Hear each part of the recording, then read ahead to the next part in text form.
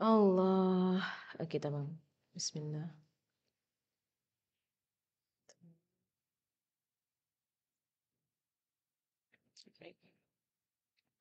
Bismillahirrahmanirrahim.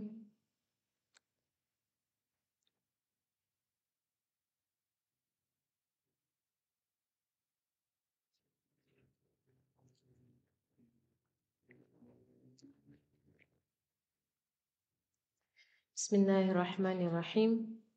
Alhamdulillahi Rabbil Alamin. Allahumma salli wa sallim ala Sayyidina Muhammadin wa ala alihi wa sahbihi fi kulli lahadatin abada adada ni'amillahi wa afdalihi.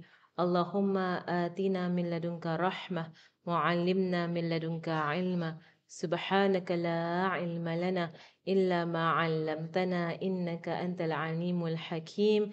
Bismillahirrahmanirrahim. نوينا التعلم والتعليم والتذكر والتذكير والنفع والانتفاع والإفادة والاستفادة والحث على التمسك بكتاب الله وسنة رسوله صلى الله عليه وآله وصحبه وسلم ودعاء إلى الهدى ودلالة عن الخير ابتغاء وجه الله مرضاته وقربه وثوابه سبحانه وتعالى مع لطف وعافية برحمتك يا أرحم الراحمين. اللهم إنا نسألك العلم لدني مشرب الصافي الهني يا وهاب يا غني. اللهم إنا نسألك العلم لدني مشرب الصافي الهني يا وهاب يا غني. اللهم إنا نسألك العلم لدني والمشرب الصافي الهني يا وهاب يا غني. اللهم صل وسلم على سيدنا محمد وعلى آله وصحبه أجمعين. اللهم ألهمنا علما نفقه به أوامرك ونواهيك وارزقنا فهما نعرف به كيف نناجيك يا أرحم الراحمين. اللهم إنا نسألك فهم النبيين وحفظ المرسلين وإلهام الملائكة المقربين في عافية يا أرحم الراحمين. اللهم أغننا بالعلم وزينا بالحلم وأكرمنا بالتقوى وجملنا بالعافية يا أرحم الراحمين آمين.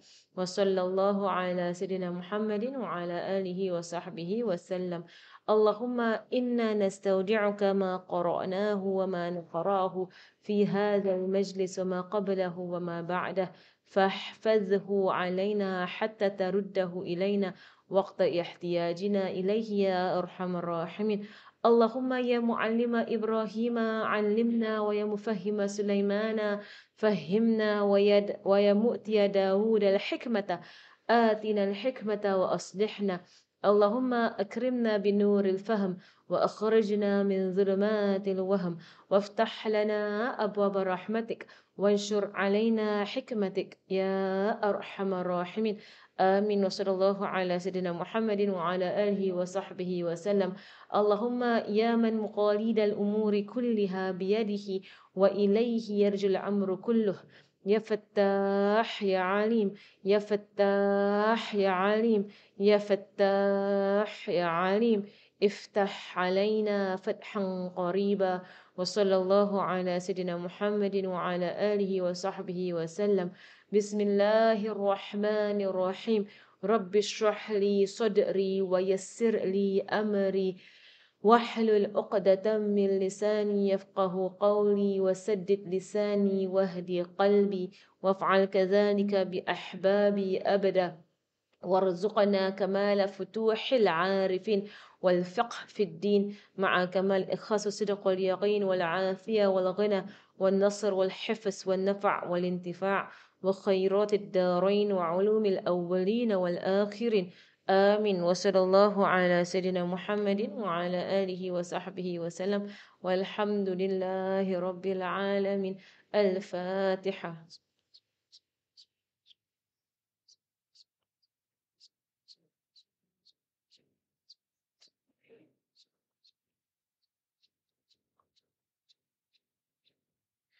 الحمد لله الحمد لله الحمد لله.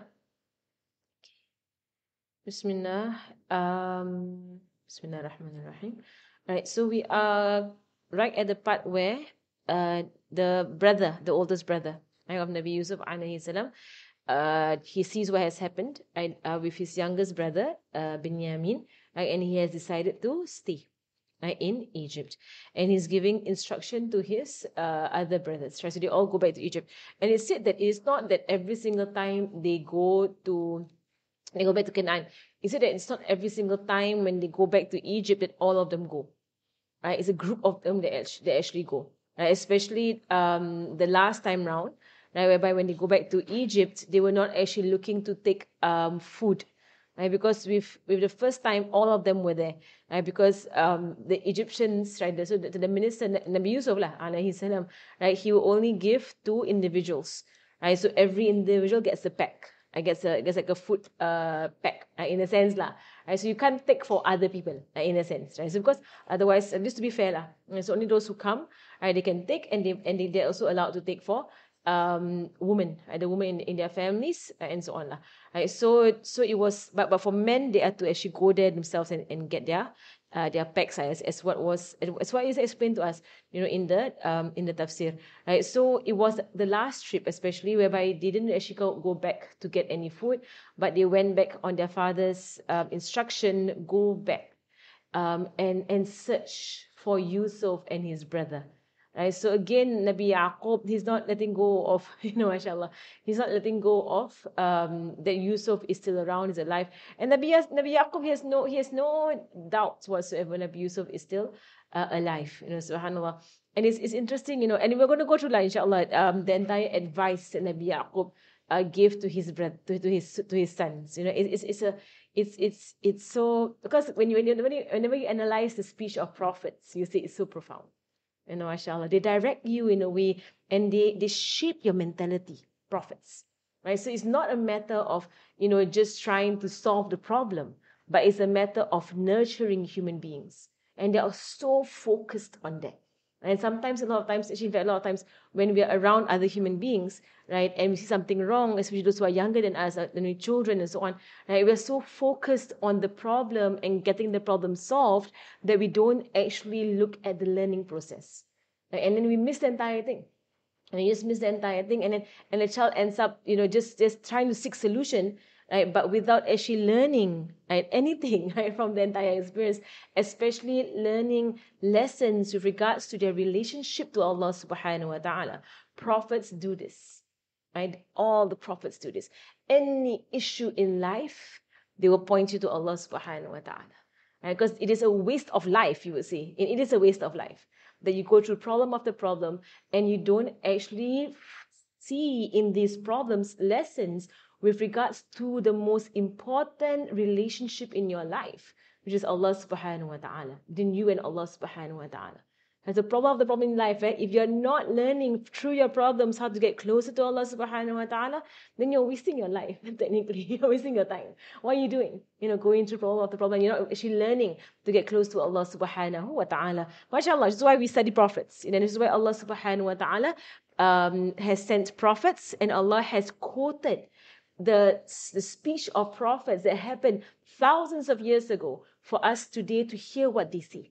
This is our lesson for today, inshallah, right? To actually analyze the words of Nabi Yaqub, alayhi salam, like something that Allah captured, that was between him and his sons. And they were the only human beings who heard what Nabi Yaqub had to say, right, to them. But it is a lesson that Allah has captured, and Allah has you would say, eternalized. SubhanAllah, makes your hair stand, how Allah has done this entire thing, mashallah. And Allah has eternalized in the words of the Quran to be recited by human beings till the day of judgment. And you will hear this, mashallah. And mashallah, if you've gone through like other surahs, like Surah Yasin, right, the words of the man, Habibun Najjar, right, the man who came from the furthest part of the city. He came running to his people, and then he had his full da'wah speech going on in Surah Yasin. And Allah immortalized Allah eternalized that da'wah speech that happened in Surah Yasin till today. That man, whoever he was, Habibun Najjar, he was an unknown person. Allah mentioned in the Quran, man. There was a man, subhanAllah, but we only know his name through the hadith of the Prophet sallallahu alaihi wasallam. And Allah immortalized that da'wah that did not benefit his people at all. Right? There was no benefit whatsoever. They killed him. Right? Eventually, they had him. They tied him down and they crucified him. Yeah, they crucified him. and he went to paradise. And in fact, Allah also immortalized, since Allah also eternalized his speech in paradise, which nobody heard. Only Allah heard what he said. When he goes to paradise, he says, "Oh, if only my people knew of how my Creator forgave me and has ennobled me." What he has said as an exclamation in paradise, Allah puts it in the Quran. And for all of us today to be witnesses and to be in an audience to this amazing story of the man in Surah Yasin. And this is one thing that we see in the Quran that is amazing. That you're going into very private conversations that Allah has eternalized till our time. Because the lessons are the lessons till the end of time are the most important lessons for human beings to understand. MashaAllah. I should have said, so the oldest son says, ارجعوا إلى أبيكم فقولوا يا أبانا إن ابنك سرق وما شهدنا إلا بما علمنا. And so he says, ارجعوا, return to your father. إلى أبيكم فقولوا, and say, "Oh, our father, for surely your son stole." And they know that this statement is it's an unlikely statement. Right? But and this is why they had to follow up with the second statement. And we only and وَمَا شَهِدْنَا إِلَّا بِمَا عَلِمْنَا. All what we're saying is just what we know. We only saw what we saw. We saw it was in his bag. That was all we saw. We know he's not a thief. He is not a thief, but what we saw, we saw. We saw what we saw. Subhanallah. I should have to bring that to Nabi Yaqub. وَمَا كُنَّا لِلْغَيْبِ حَافِظِينَ. And they had a sense something else was going on. Right? So they had a sense, because it's such a out of character thing for Benjamin to do. Right? It's so out of character of Benjamin to do this. So they didn't know something is up, but they can't put their finger on it, what is up. Right? So they said that وَمَا كُنَّا لِلْغَيْبِ حَافِظِينَ. And we are not guardians of the unseen. Right? We're not what the unseen meaning what is behind closed doors. Right? Of secrets, of whispers. Right? We don't have knowledge of this stuff. We know something else is going on, but we have no idea what. Right? So subhanallah. And the thing about it was that Benjamin didn't even resist. And so when he was taken into, like so-called, when he was taken to be imprisoned or to be enslaved, there was no resistance from Benjamin. And so it was something, if let's say he denied stealing, or he tried to argue or to fight his way out of it, and then you have a case. If someone actually wants to get out of it, you can actually help them. But when they don't want to get out of it, you can't actually do anything. No matter how much you think that they shouldn't be, enslaved or whatever they're going through, it shouldn't be happening. If they themselves don't want to put in the effort, no matter what. And so many issues in life is like that. You meet people that that they're in issues and situations, but they themselves don't want to bring themselves out of it. So no matter you can't do anything, because it involves them, and they're not interested, or they're not, I don't know, whatever like they don't want to get out of the situation. So you just okay lah. You move on, subhanallah. Right? So they say we know something is not right. Right? We know that he's not a thief, right? But we saw what we saw, and we don't know what is hidden. Right? This is secret from us. Right? So the oldest brother says, go back to their father. They must tell the truth of the situation to their father, which they did. They told their father exactly what happened, right? That his son was a thief, right? And in fact, this is actually not so accurate. They didn't say sariq. They said saraqa. Right? And there's a big difference between the usage of verb and noun in Arabic. Right? Also in English, right? The verbs and the nouns have a big difference in usage. Right? So nouns are not time-based. Right? They're not attached to a time frame. Right? Whereas verbs are. Right? So if you call someone a teacher, their very being is that they are teachers. Right? That is what I am. This is what we are. We're teachers. But if someone is teaching, right, or someone taught, they are not necessarily teachers, but they taught for that moment of time. Right? It has happened and he's gone. And we spoke about this earlier on in the previous lessons. Right? So when it says saraqa, right, it's a past tense, it happened once. One time it happened, that was it. But to say, inna ibnaka sariq. If they say, inna ibnaka sariq, for surely your son is a thief. That is to label the person, you're a thief. Right? So instead of saying your son stole, so it's inaccurate, the notes here. Inaccurate. Your son stole, past tense one time. It was a one-time situation. Same thing about, also about lied and liar. So when someone calls you a liar, that is more offensive than to say you lied about this. But to say you're such a liar, that means you just label that person that it is your trait, your quality that you lie. And then you're like, hey, wait, call me liar. You get upset. But if someone said, hey, you lied about this, you can admit, yeah, I lied about it. So sorry lah, I had no choice. But maybe you could say something about it lah. But if someone calls you, you're such a liar, then you're like, just labeled me as a liar. Same thing, so the difference between noun and verbs is a very, very big difference in noun and verbs. وَمَا شَهِدْنَا إِلَّا بِمَا عَلِمْنَا. These are the king's cup discovered and taken out from their brother's load, which proved that he had committed theft at that situation, at that point. Nevertheless, they started to become aware of the hidden truth of the matter rested with Allah subhanahu wa ta'ala. They were aware, or they were convinced something else was going on. Which is why they spoke about the unseen. Interestingly, they used the word hafizin because that was what they mentioned earlier to their father. وَإِنَّ لَهُ لَحَافِظُونَ. They said that we are guardians over him. We're going to guard over our brother. When they tried to convince their father, right? We are, and when they spoke about Nabi Yusuf also earlier on, we're going to guard over him, And then now they're coming, we're not guardians over the unseen. What we could guard over, we guarded over. They had promised to guard their brother. They used the same word. They promised, وَإِنَّ لَهُ لَحَافِظُونَ. We promised we are guardians over our brother. And now they're like, but we're not guardians over the unseen. We are human beings and we are limited in our ability. And of course, their father knows all of this. The father knows. And we see this, actually there is a gentleness in the speech of Nabi Yaqub. Right? As compared to the first situation when Nabi Yusuf went missing, you see a sternness in the speech of Nabi Yaqub. Because the first time when Nabi Yusuf when he came back with Nabi Yusuf was missing, they were lying, right? They were lying and they had done a terrible sin of getting rid of their brother, which could have amounted to murder, right? Because they had thrown him to the well. They did not at all ensure that he survived, at all. Because, if you do that, for all you know, your brother starves in the well and dies in the well. And for all you know. So how sure are you a traveler is going to go past and come to this very abandoned well and take water from that well and your brother would survive?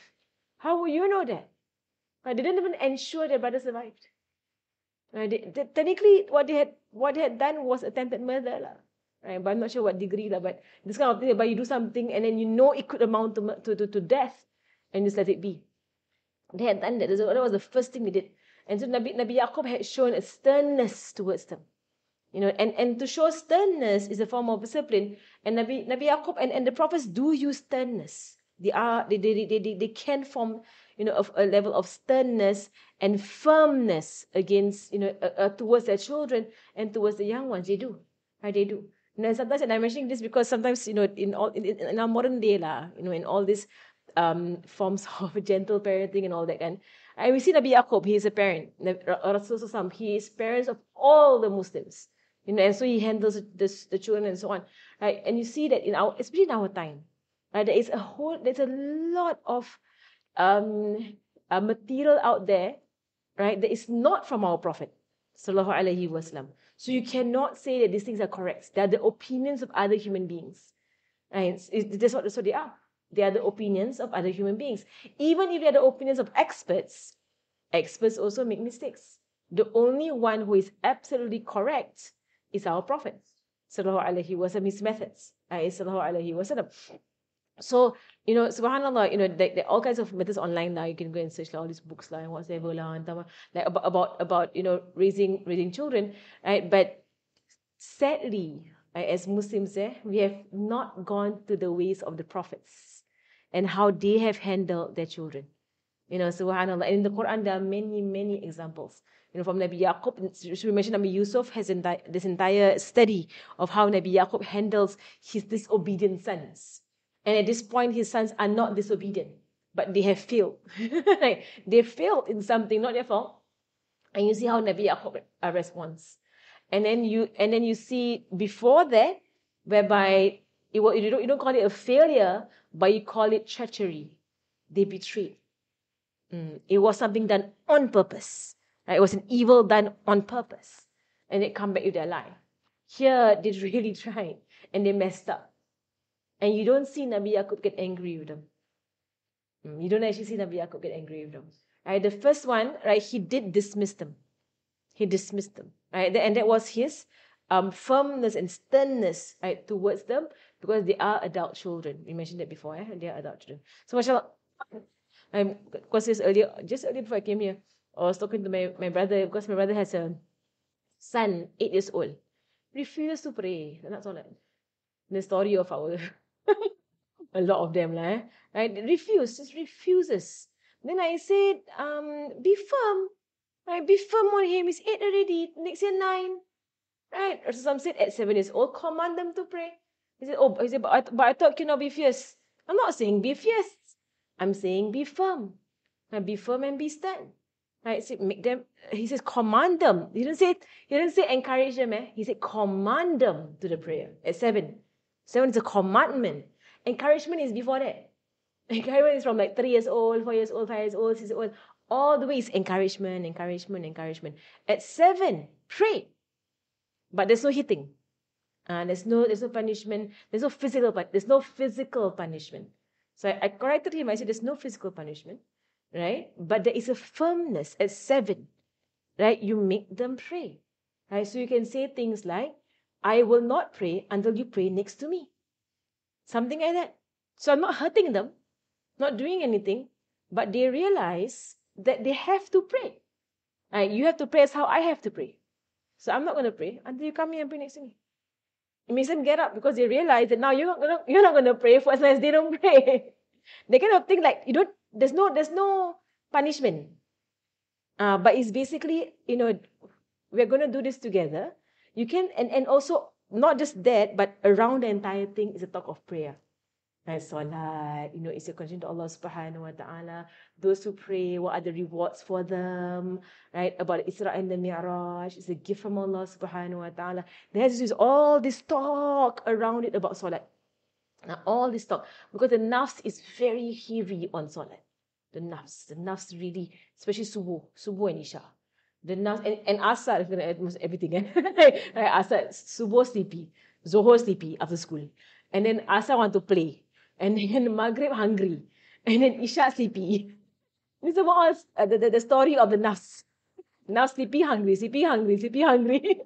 Then now he's like, don't want to pray. But basically you can do this. And I can say to him that if it has, you do incentives, right? Or take away privileges. And then he was like, but I thought, nothing, cannot use anything negative. And I said, taking away privileges is not negative.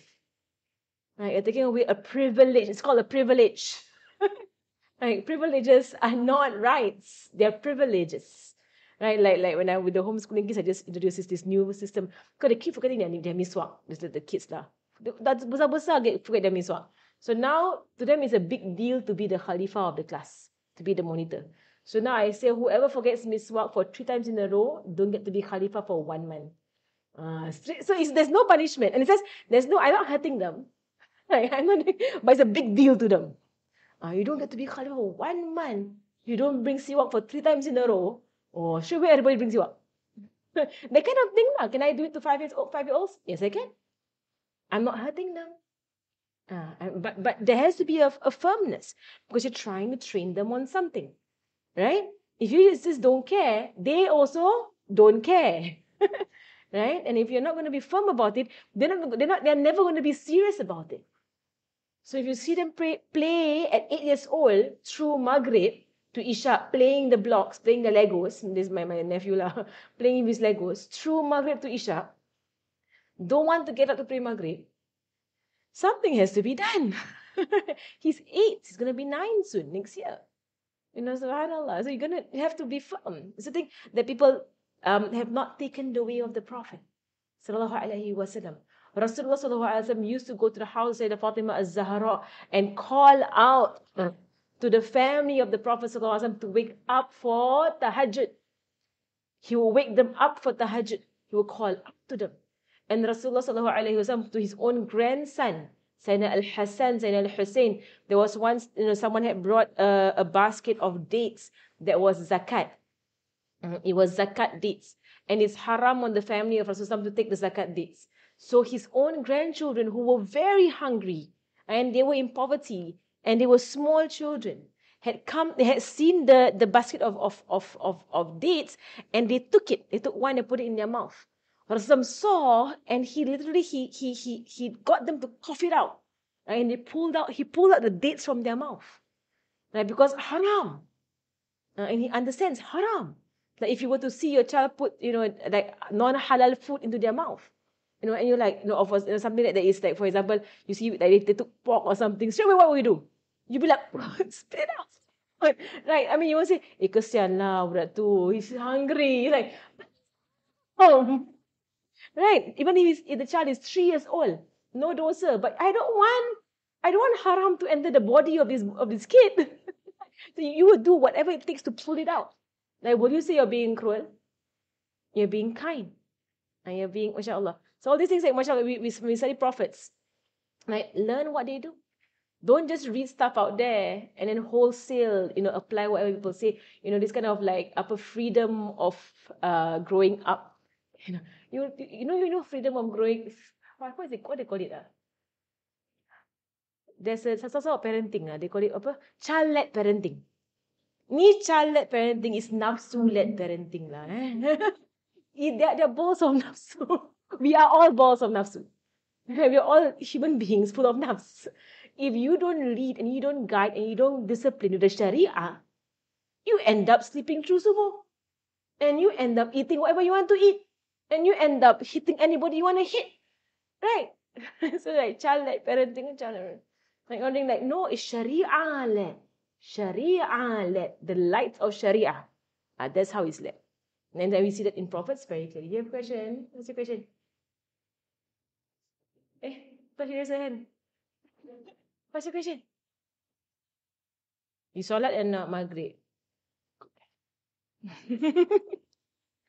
Those who solat Maghrib get a light until Isha. Then those who pray Isha get a light until Subuh. MashaAllah. Allah loves those who solat. Right, so now they're giving all the reasons to try and prove themselves because second time they messed up. Right, so you see two similar situations. Right, the first and the second are two similar situations, but we see how prophets handle them. Right, to actually look at the reason why this happened. Right, so sometimes it's the same thing lah. If you see a child come back, fail all the exams, fail all her exams, right? You don't just scold them because they fail, right? But you look at how the failure happened, right? So if a child had put in all that effort and still come back with lousy results, right? If you scold, you are being an oppressor.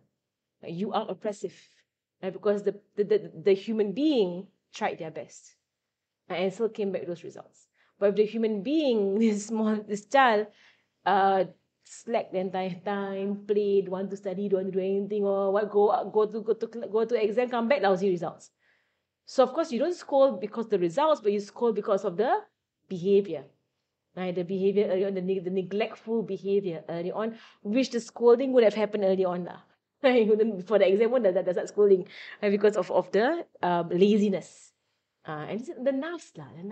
The nafs is naturally lazy. The nafs loves to lie down and sleep. The nafs loves to eat. The nafs loves to sanctify itself. It means the nafs does not accept any blame. cannot have any blemish, cannot have any blame. And a lot of human beings have that. Right? So the moment you try and correct, the nafs comes up and then tries to defend. MashaAllah. MashaAllah, MashaAllah. So Imam Ghazali, he has full study of the human being. So when you read the books of Imam Ghazali, you will like, oh, he has broken apart the human being into every problem the human being has. MashaAllah. وَاسْأَلِ الْقَرْيَةِ التي كنا فيها والعير التي أقبلنا فيها وإنا لصادقون. MashaAllah. Right, so he says, and ask the town, or the Qarya is the village, that we were in, and the caravan that we returned in, and ask them, right, exactly what happened. They will tell you we spoke the truth. Right? And Nabi Yaqub knows that they are telling the truth, right, because they're giving, and right now all their proofs are way better than the Nabi Yusuf's time.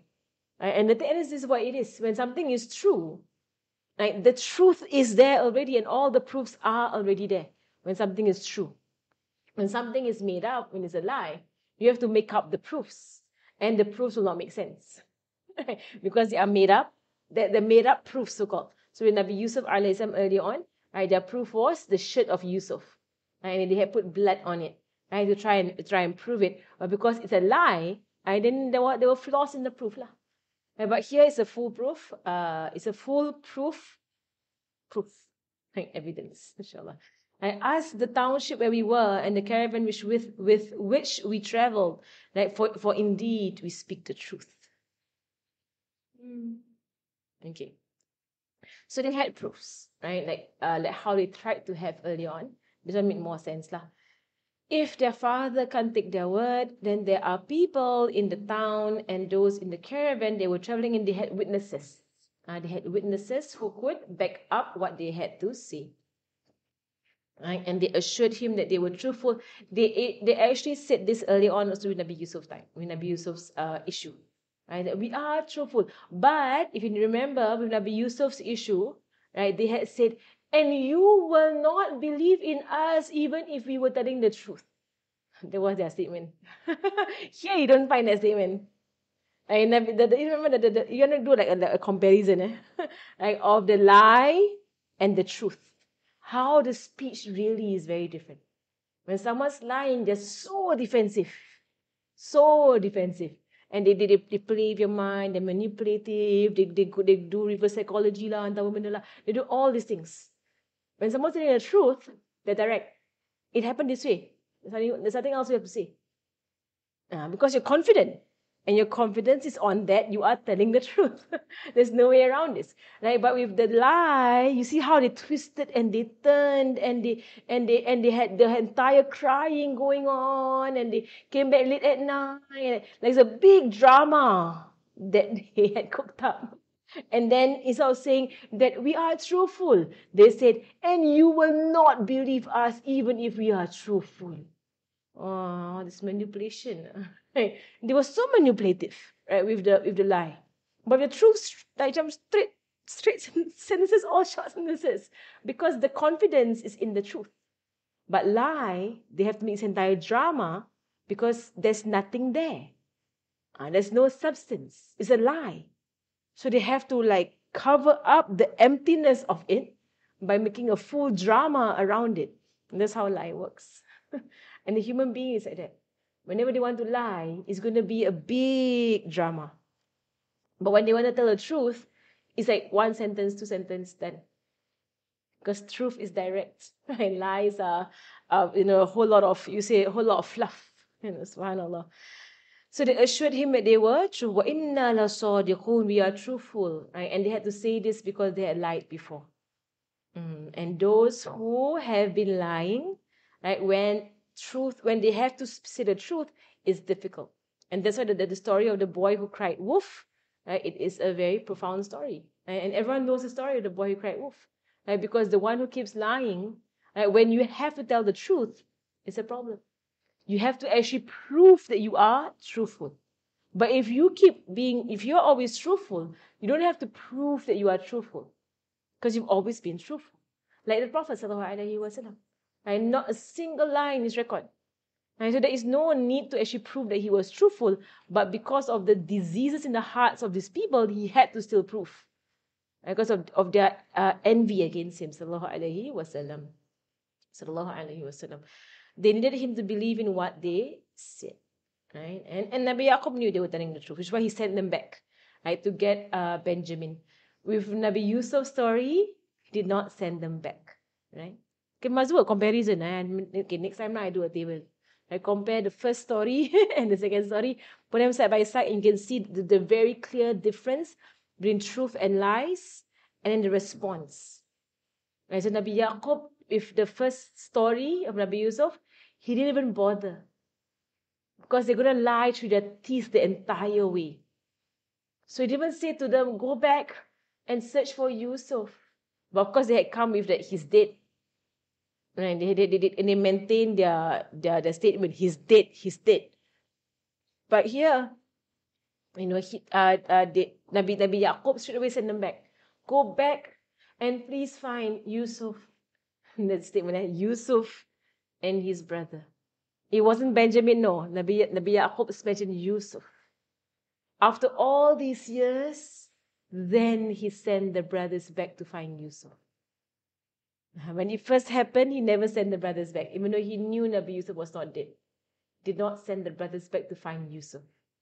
But now, and in fact, some of the tafsirs, Habib Umar, because I go through Habib Umar's lessons for today's lessons, he mentioned that it was 80 years ago.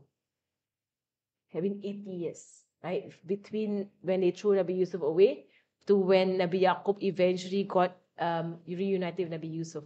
They live long ages lah. They live long.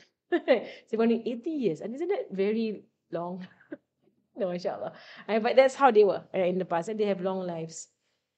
And that is why the Ummah of Rasulullah sallallahu alaihi wasallam is given Laylatul Qadr in Ramadan. Because Rasulullah would tell the Sahaba stories. And he would tell the Sahaba about a man of the Bani Israel, right, who had spent 1,000 months in jihad fi sabilillah, 1,000 months in prayer and fasting, 1,000 months in studying the religion. And the Sahaba all felt sad. And they were like, Ya Rasulullah, we live for 60 years, 70 years and we are dead. And this man, like 1,000 months do this, and 1,000 months do that, and 1,000 months do that. And they were like, Ya Rasulullah, we can't compete on the day of judgment. That's what competition is that? And you hear about Nabi Noah, 950 years. You hear about all these stories from Rasulullah. So they all were feeling sad. Then it is the tafsir of Surah Qadr, like why it was set down. Because the Sahaba were feeling sad, like about how much we miss out because our lifespan is so short. And then Rasul kept silent, didn't respond. And then Allah revealed Surah Qadr. And so in Surah Qadr, Allah mentioned Alf Shahr, like 1,000 months, because of the story of the man, right, who spent 1,000 months doing this and that and whatsoever. So this gift of Surah Qadr happens once a year. You get that one night, and you're like people of the past. Because 1,000 months is 83 years and more. Right? And the surah says, خَيْرٌ مِّنْ أَلْفِ الشَّهْرِ. It's not 1,000 months, it's better than 1,000 months if you get this one night, right, in Ramadan. Laylatul Qadr. MashaAllah. Right, so it's a gift. It's a gift. Subhanallah. Right, so but anyway, the people of the past had long lives, but then the Ummah of Rasulullah get shortcut one night. One night times times a long life. That one night is a lifetime. Think about it. It's 80 years. More than that, 80 years. More than that. Mashallah, that one night. If every year we get it, means every year you add a lifetime of ibadah to your life. Mashallah. Mashallah. For 10 years, if you do that, 800 years of ibadah. Mashallah, right? We used to do the calculation, kan? Mashallah. Allah is so kind and generous and gentle with the ummah of Rasulullah sallallahu alaihi wasallam. You will say that Allah spoiled us lah. In a sense, it is true. You look at all the ummah of the past, we all can spoil. Because the ummah, all the ummas of the past, the ummah of the past, the nations of the past, they all reject the message. Kena wipe out. Kena wipe out, kena destroy. That's it, done, finish. We all Allah give us chance. chants, sins forgiven, this and that. MashaAllah, MashaAllah, because the Ummah of Rasulullah sallallahu alaihi wasallam. Yeah.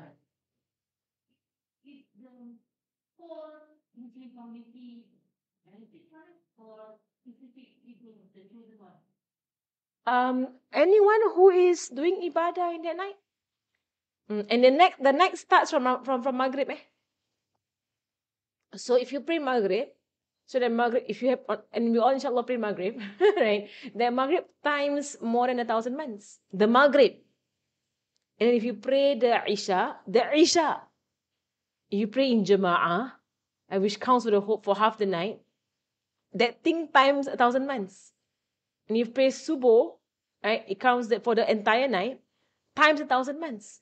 If you just do these three, which is Fardu, right, Maghrib, Isha, Subuh, you get times. So the reward, if you're asking the question of Laylatul Qadr kan, the reward of Laylatul Qadr, whoever does ibadah in that night gets the reward, inshallah. But if you're asking about feeling it and experiencing it, that one's a different question. It's the same thing like if you say, for Hajj. If you go for Hajj, you perform Hajj properly and everything, you observe the rites of Hajj, you come back, your sins are forgiven, yes. But the experience of Hajj to every individual is different. For some people, they don't feel anything at Hajj. And I've met people who are like that. They went for Hajj and they came back and they say Hajj is a lot of money spent and a lot of tiredness just to get the term Haji in front of your name. And I was like, is that all you have to say about Hajj? That's all they felt. They were in the hotel, they didn't really care. It's just something they had to fulfill, that kind of attitude lah. But are the sins forgiven? Inshallah. Inshallah. But it's a world of difference. I had to as someone whose entire life changed because of Hajj. It's a world of. So they say Laylatul Qadr, to taste the night of Laylatul Qadr, you must really ask Allah. Really ask Allah about it. And mashallah, I had my family in the past story for them to come back to this one. My family had in the past, I think like in the 1940s around there, or even earlier than that, my great grandfather had a humber, a slave. Back then still there was slavery. And this slave came from Indonesia. Her name was Mina. They always talk stories about Mina.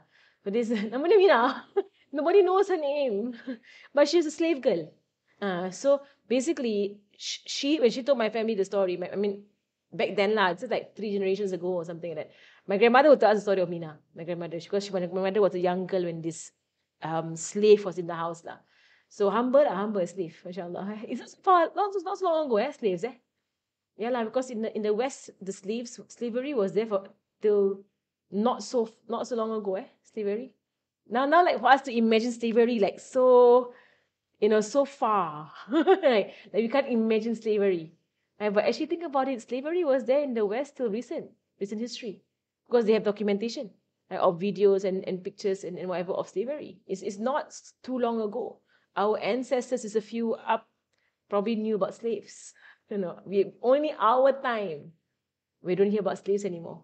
But basically, there's this humble slavery, a slave girl, like her story, which is a story about the Qadr. So her story is that she in Indonesia was promised by some people, some crooks, right, that if you come to Singapore, there's gold everywhere on the streets of Singapore. She was told that by some people, and she believed. She believed. So they brought her to Singapore and they sold her off. Right? They sold her off.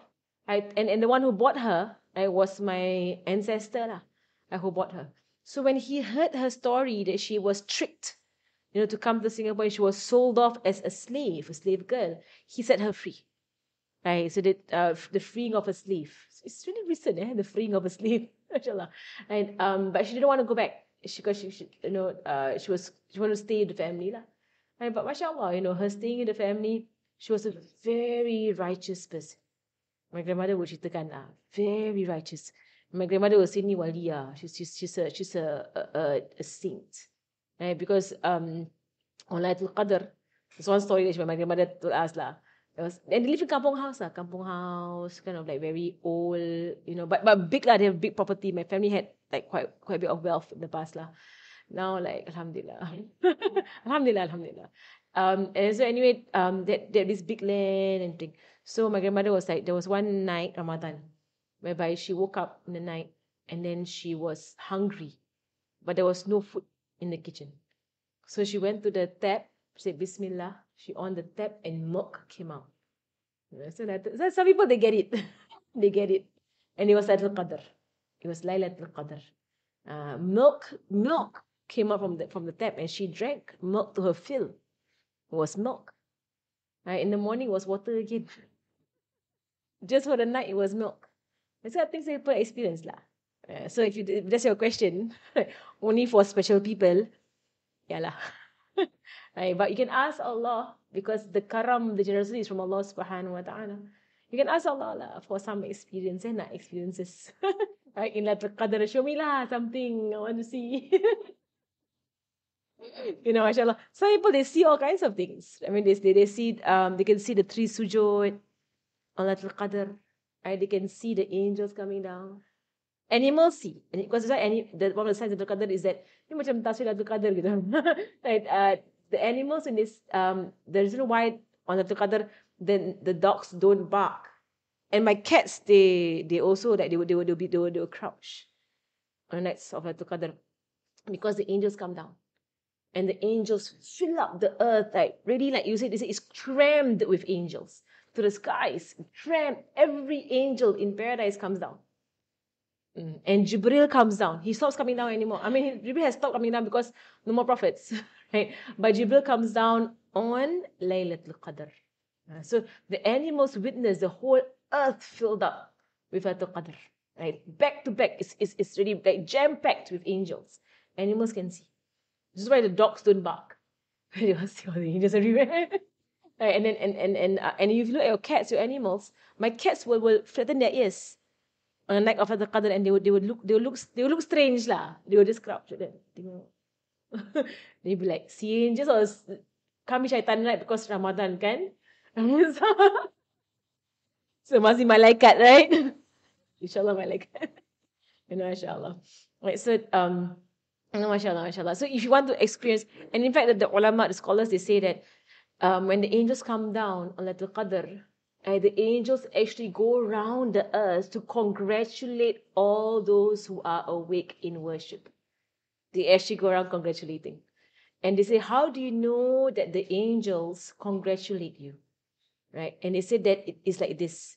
Like if you are praying and you are worshipping on Laylatul Qadr, right? When an angel comes and congratulates you, it will actually embrace you to congratulate you.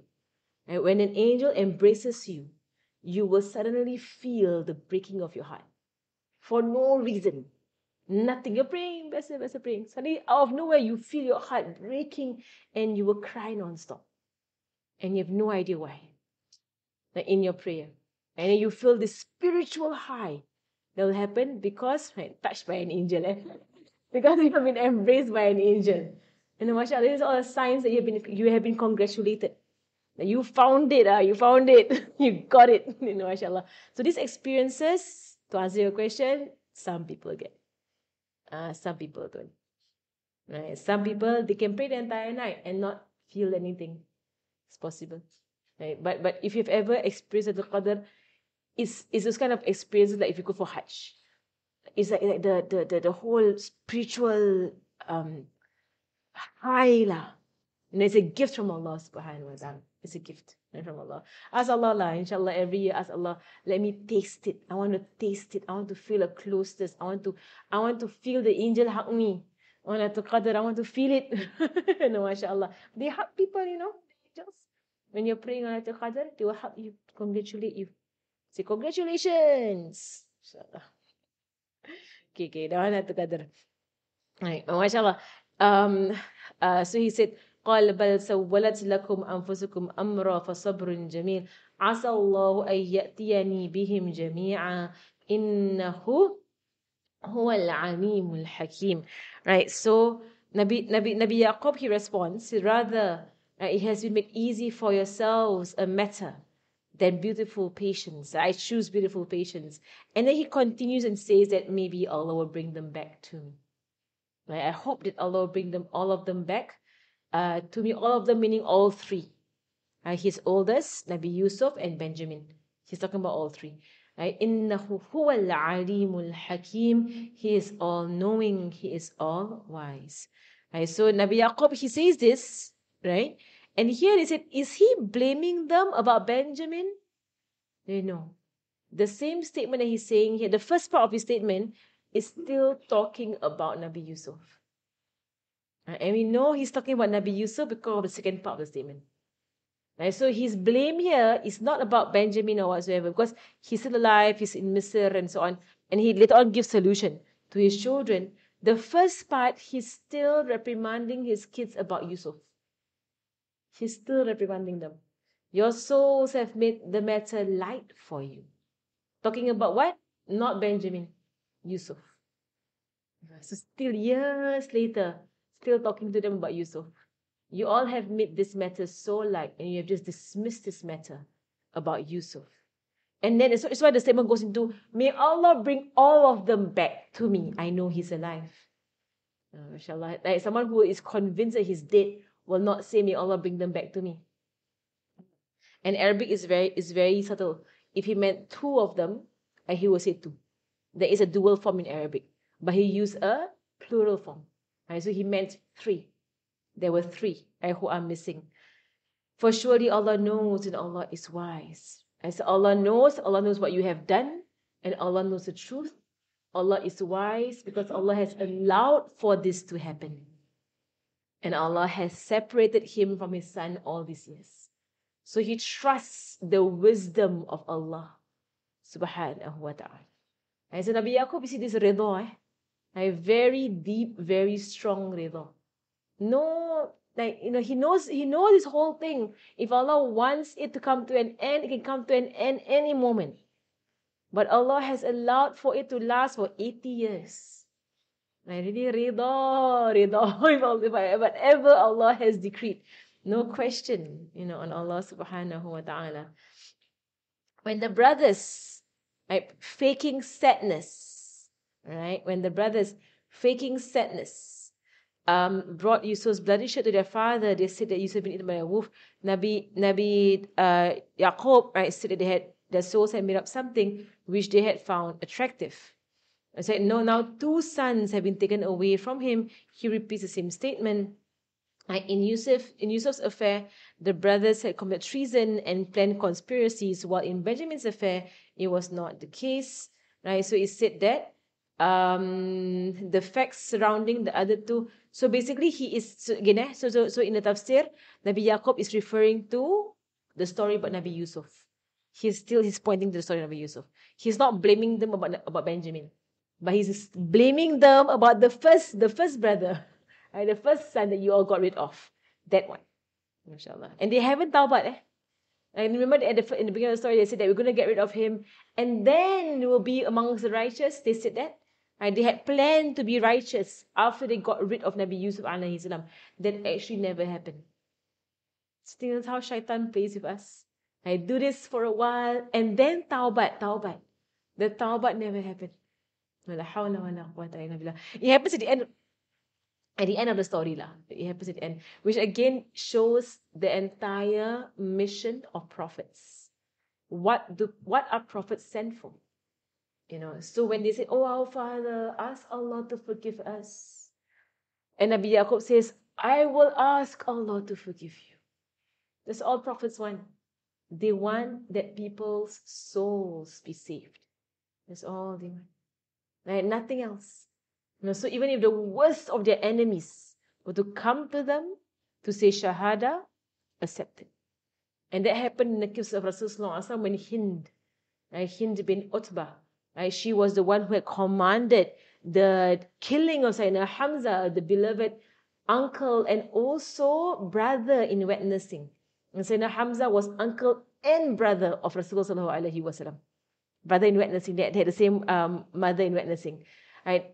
That she had commanded not just the killing of Sayyidina Hamza, but the entire mutilation of the body of Sayyidina Hamza. Right? So, and she came with the Shahada. She came to Rasulullah with the Shahada. And she was of the Muslimas, and she is of the Sahabiyat. So when we speak about her, we speak about Sayyidah.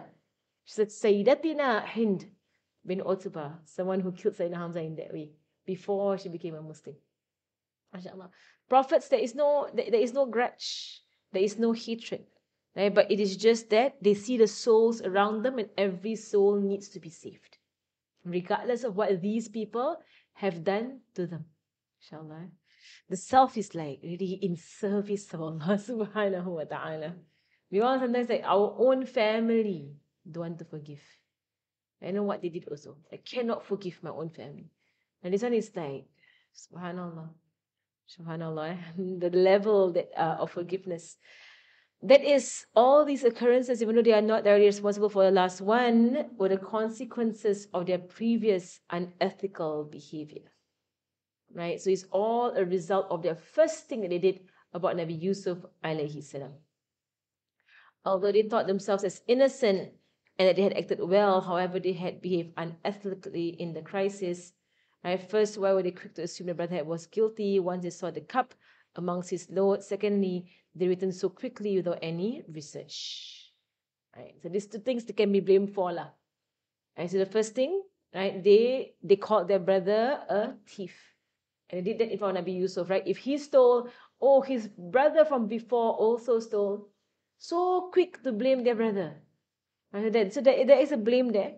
Like, so even though they come to the father and they say, oh, our father, our brother stole, and we only see what we saw, and we're not guardians over the unseen.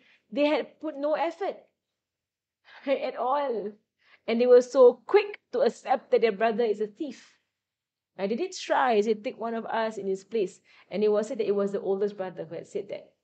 Right? The oldest brother had said, take one of us in his place. Because the oldest brother was the one who felt it right? The most guilt with the father. But the rest of them, like, whatever, take Benjamin. Don't care. And it's not our fault. Right? Subhanallah. Right? So, and they had come back so quickly without any research. So the oldest brother is still there.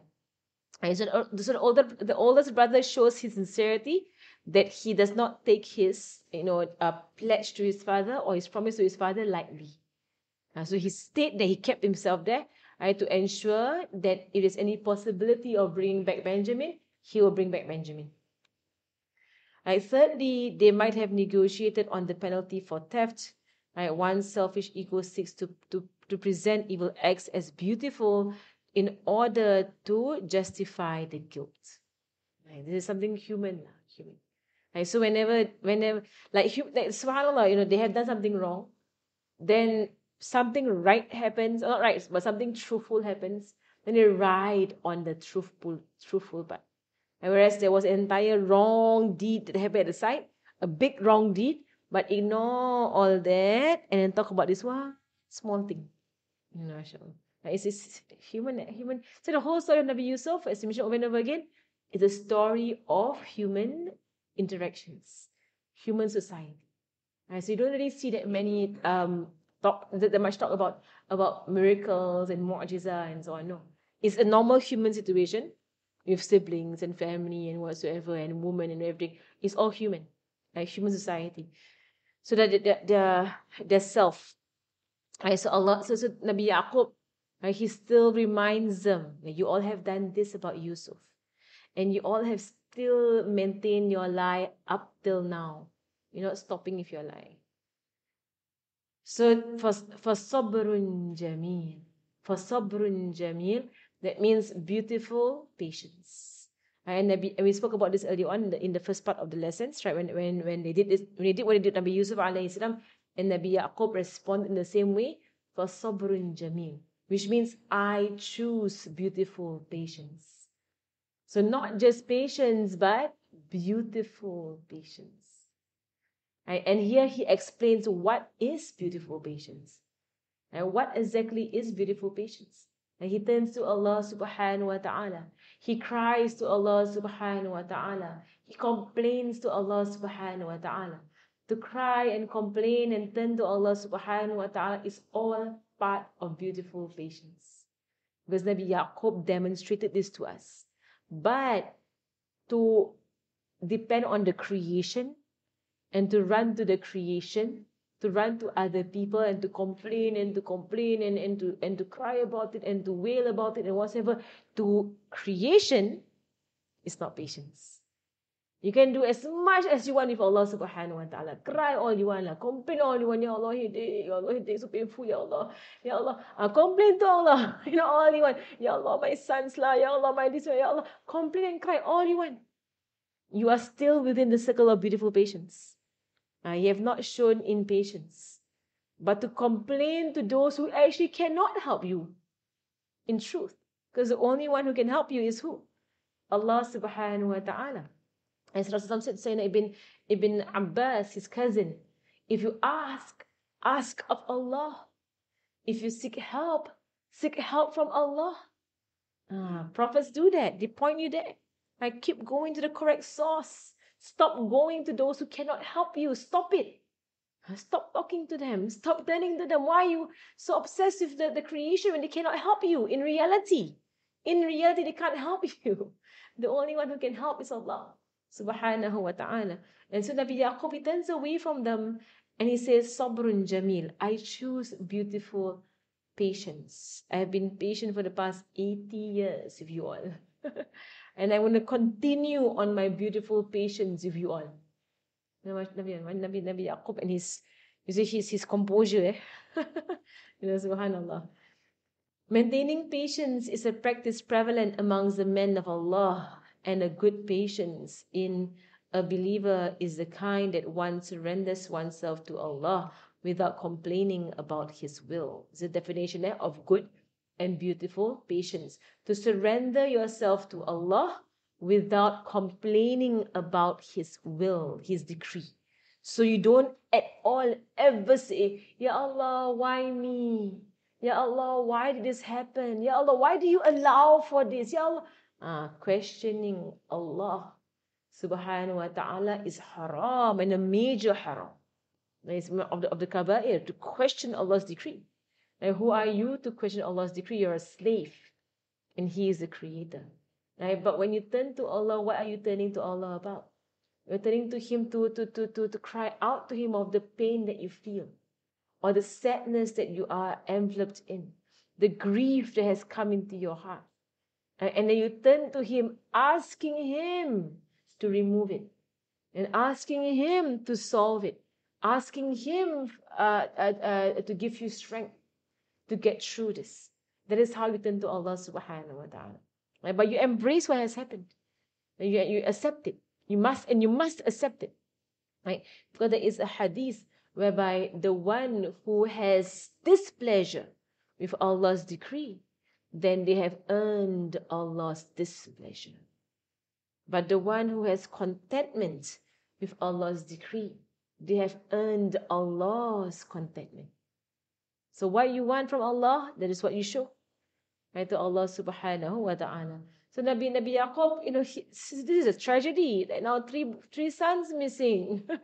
Where are all these sons? Subhanallah. They are those strong in controlling emotions and turning to Allah for comfort.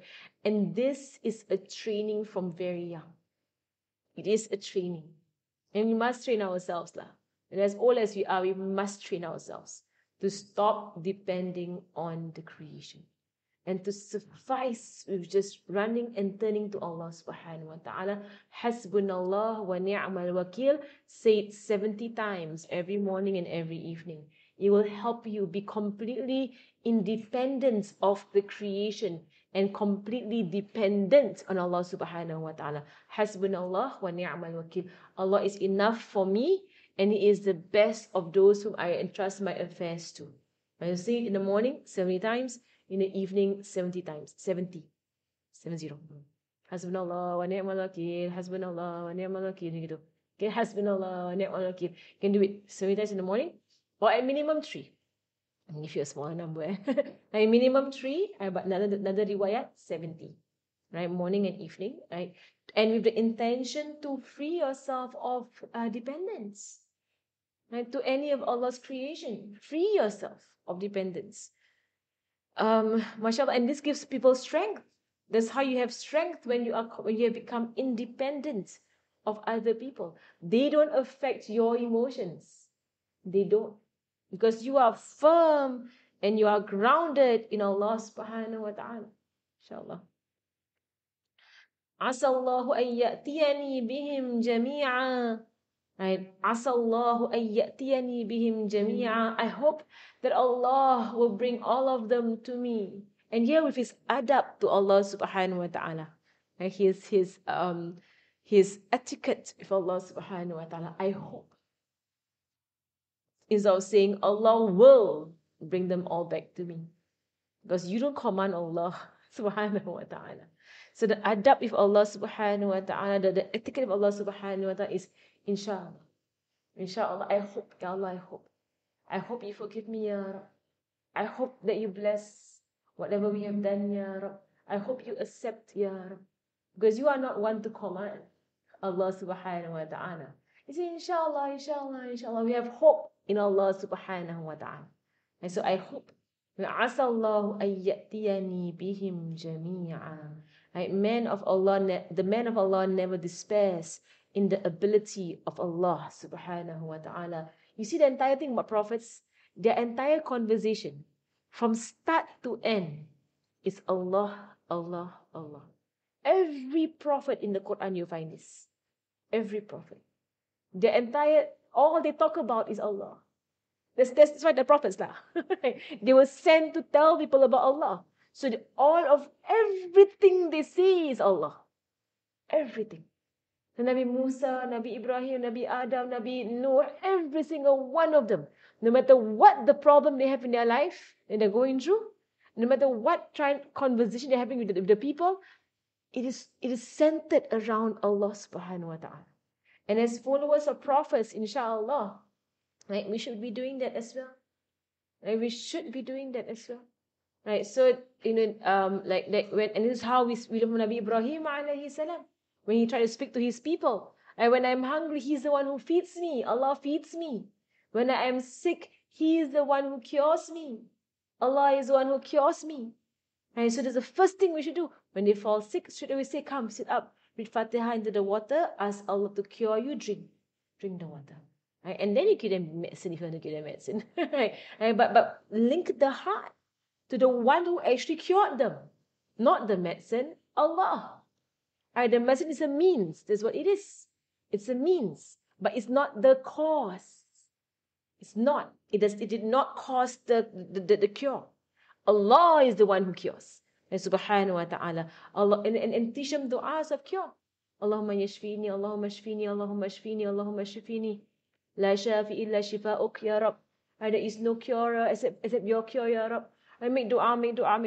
Teach them to make dua. Right, subhanallah. So in Tari, mashallah, what is all mashallah, these people, whenever they fall sick, they don't go to the they have no medicine. No medicine. They just take water, read Fatiha, drink. Right? If the sickness is still there, right, they will go to the well. There are wells in Tari, when the wells are all blessed wells lah. Right? So they take the water from the well, right? And they will read like Yasin and Baqarah and Bismillah, whatever. They do all kinds of surahs into the water and they bathe the water.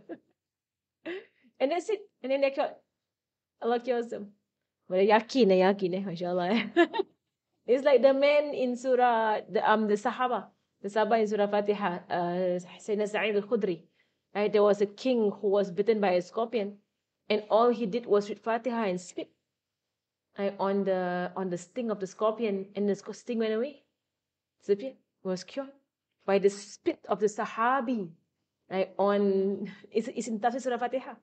And the story, so whenever I teach Surah Fatiha, that's the first story I will tell them and the kids and the story of Abu Sa'id al-Khudri and the king and the scorpion. Now he just read Surah Fatiha, spat, cured.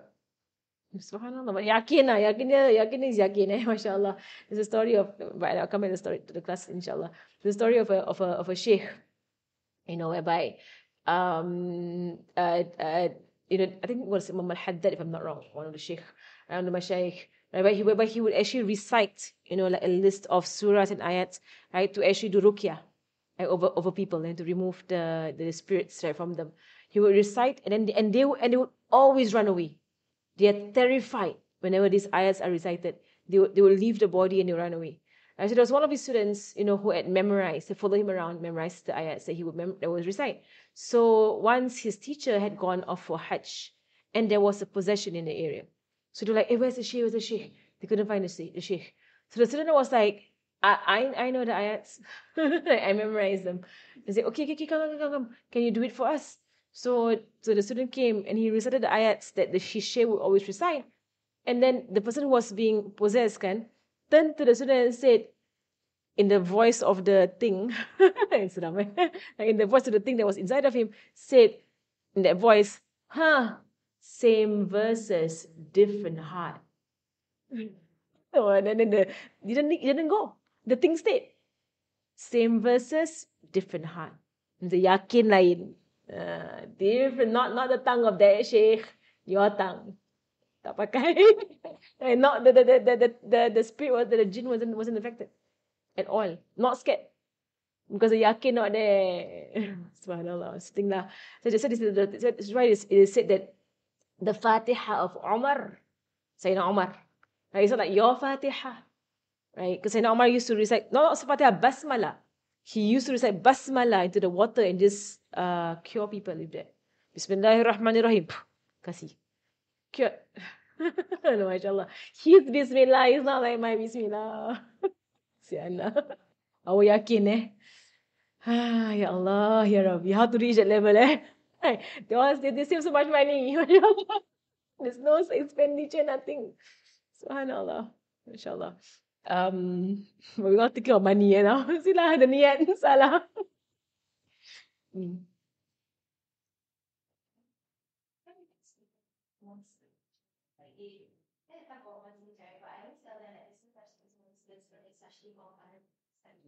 The jinn lah.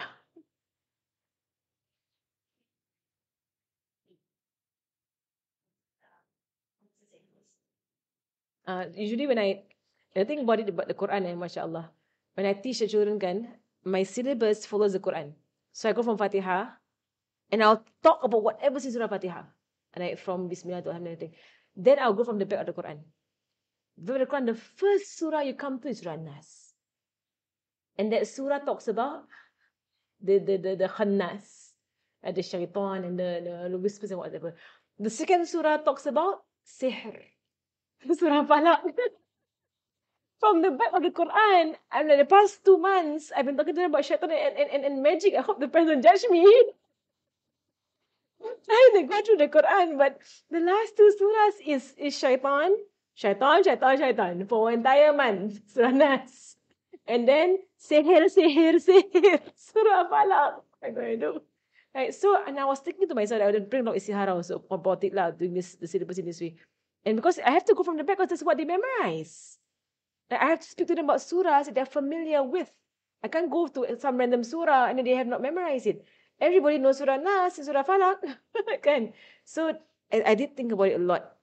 I did a lot of istikhara, right? And I realized that the answer was right there in the tafsir. The surah itself has the answer. How do you bring this? Because these are facts of life. They are facts of life. Right? So you don't call them monsters, right? But you call them the unseen world, the jinn. They exist, yes, they exist, right? But we are not afraid of them. Because the problem is the fear of them. That's the problem. These things exist, yes, they do. Right? So the khannas in the tafsir has a snout that comes out, and then the khannas is a creature, right? They're everywhere. They're everywhere. Right? But we're not afraid of them because we have the weapon of zikr. So you do what the Quran tells us to do. So in Surah Nas, when Allah says, قُلْ أَعُوذُ بِرَبِّ النَّاسِ Rabb, Malikin Nas, Malik, Ilahin Nas, Ilah. Right? Allah is Rabb. Rabb means what? I play game with them actually. Rabb means what? The one you dua to. That is Rabb. Ya Rabbana, Ya Rabbana. Right? The one who gives you everything. Whatever you need, Allah can give you. So you feel scared, that you think there's something in the room with you, right? Some jinn or what in the room with you, you ask Allah. The jinn is terrified of Allah. They cannot come near you.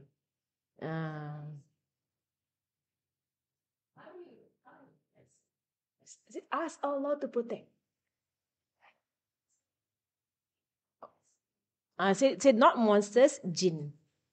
And jinn, who is the king of the jinn? Again, the Malik. Who's the king of the jinn? Who's the king of the jinn? Who can control and lock up all the jinn? Kausar. Kausar kan? Who can lock up all the jinn in Ramadan and put them in the jail? Who is it who does that? Take all the shaitan and the monsters and the jinn and whatsoever, some all jinn lah, some all jinn, and lock in the jail in the whole of Ramadan. Who is it who does that? Who can do it? Who is the most powerful? Allah. Allah can do it.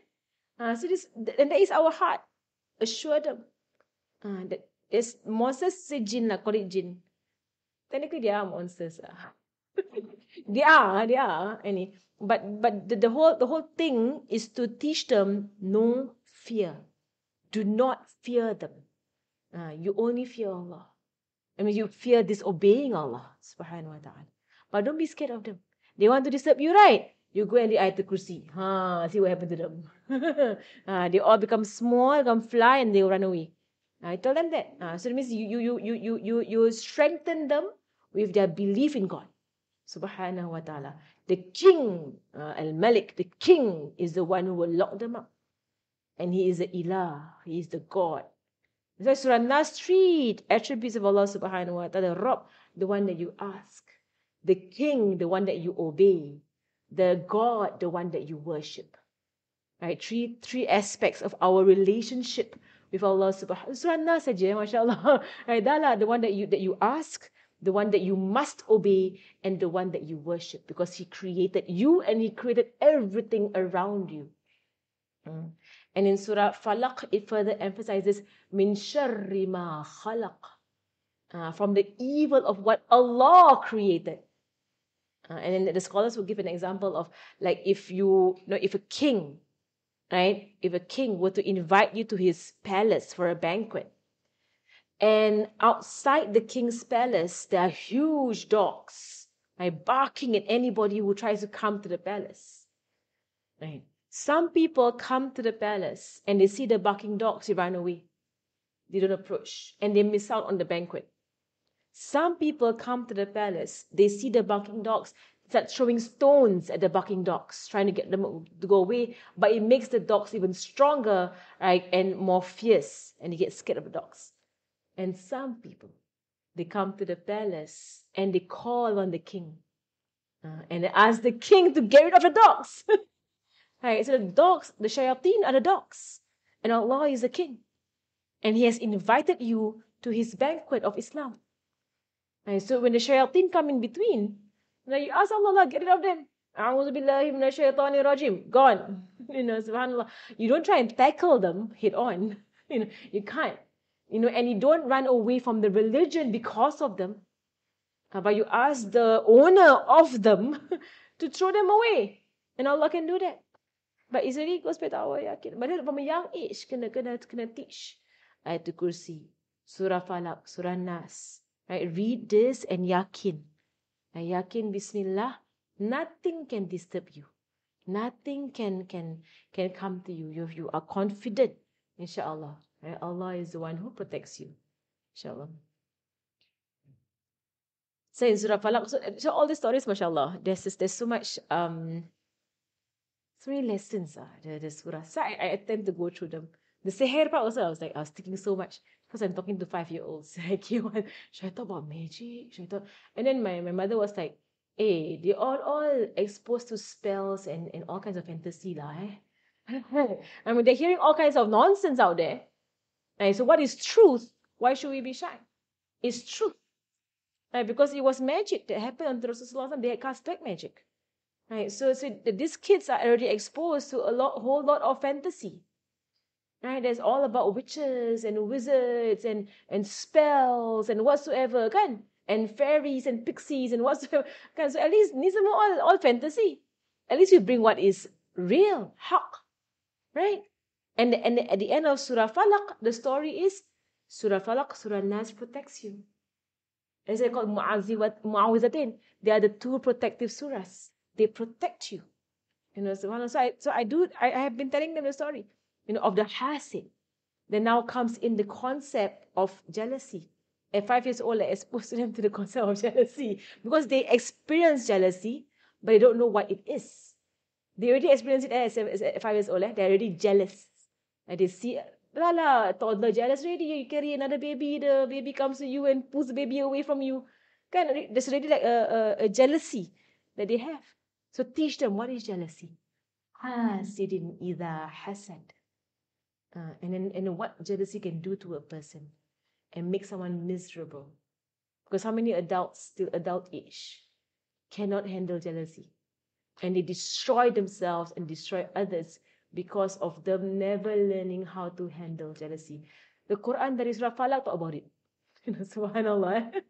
The Quran is that we don't even have to go, beyond what is in this book. So much to talk about. And think about Surah Falaq. No, I'm going to after Surah Falaq pula. About Surah Falaq is that Allah mentions something that is very human. When Allah says, غَاسِقٍ إِذَا وَقَبَ, it means from the evil of the darkness when it gets darker. It's natural for a human being to fear darkness. It's natural because it's unknown. It is natural. And falaq means daybreak, because human beings naturally feel relief when they see daybreak, especially in the past when there was no artificial lighting. So when the sun sets, it gets darker and darker and darker. And human beings, adult and child, go into fear. You hear the wolf howling, you hear dogs barking, we all dah lah cockroach dah lah. Tak payah talk about wolf, talk about cockroach. Cockroach and lizards. I don't already, cannot handle, subhanallah. But then when you see the first light of the sun, Alhamdulillah. These animals will go away. MashaAllah. Surah Falaq speaks about that. It's natural for a human being to fear. It's natural. So human being pray and seek protection from the one who brings the light. And he's the same one who created all these dangerous animals. Min sharri ma khalaq. Wa min sharri ghasiqin idha waqab. From the darkness as it gets darker and darker. And then from the evil of those who cast magic. And then from the evil of those who have a bad heart, those who have envy in their heart. So you see how the whole surah, mashallah, it goes from dangerous animals, right, and then to darkness, then to magic, and then to evil people. And they're the worst of the evil of Allah's creation. Evil people.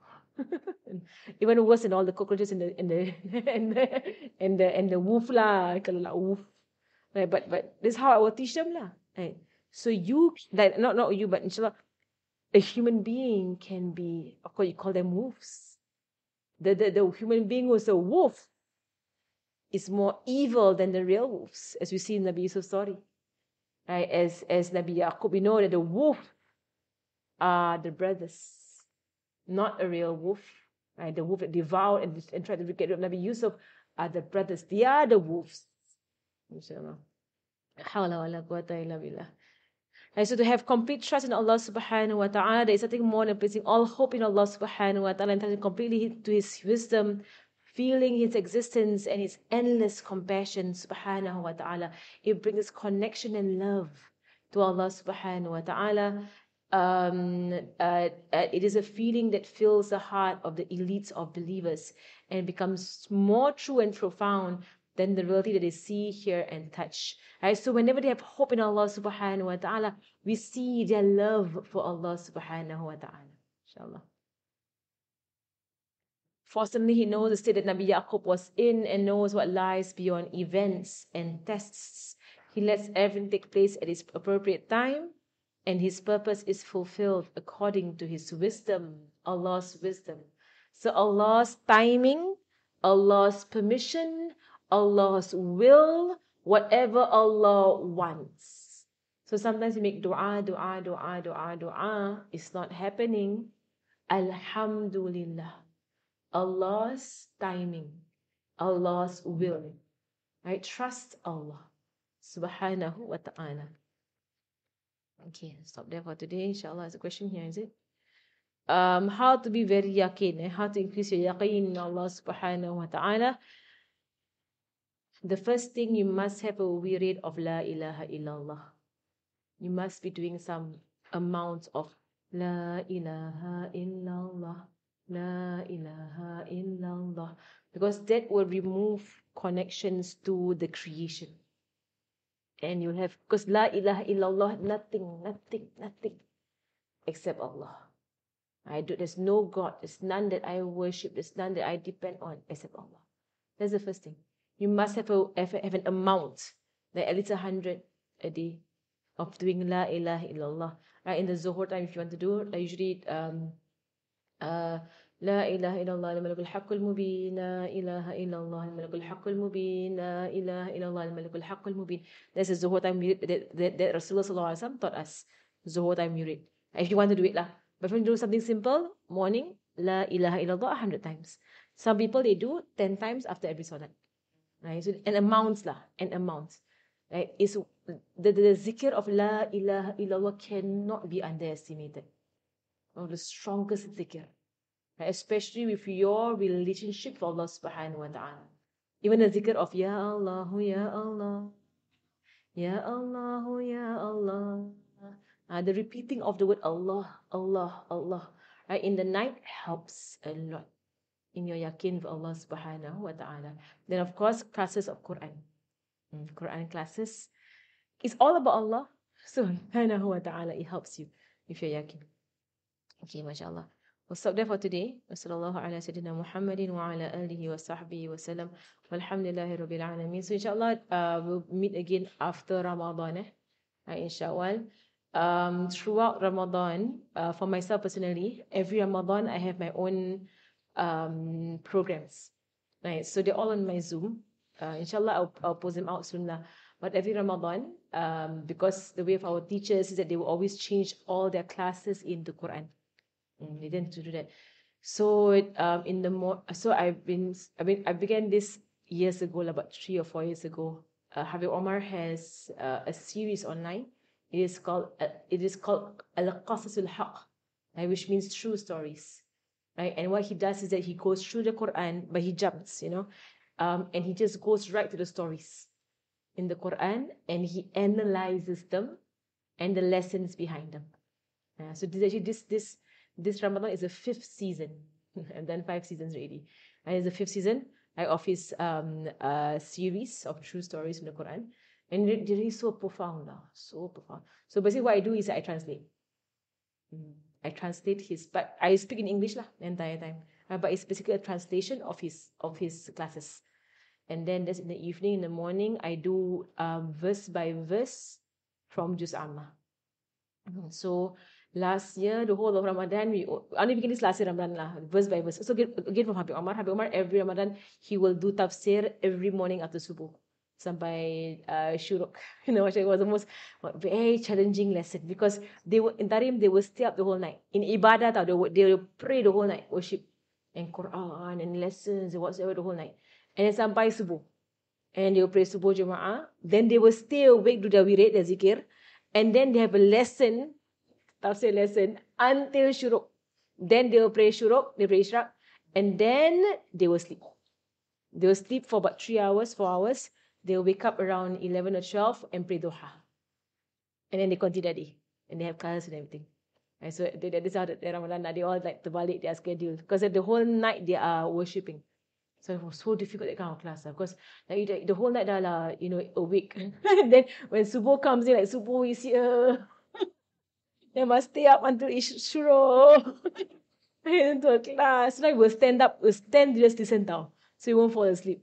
It was so difficult, mashallah. But basically that classes, right, he went from the back of the Quran. Right? From Juz Amma. And right now he's already in the 26 Juz. It's really quite a hit lah. Last Ramadan I covered Surah Fatiha and Surah Nas. So this Ramadan you see where he gets to. I try and cover a full surah. And it is Falaq and Ikhlas. But it's closely following, almost word for word, his classes. I translate. Right, for my classes. Okay, they all have a different tasting.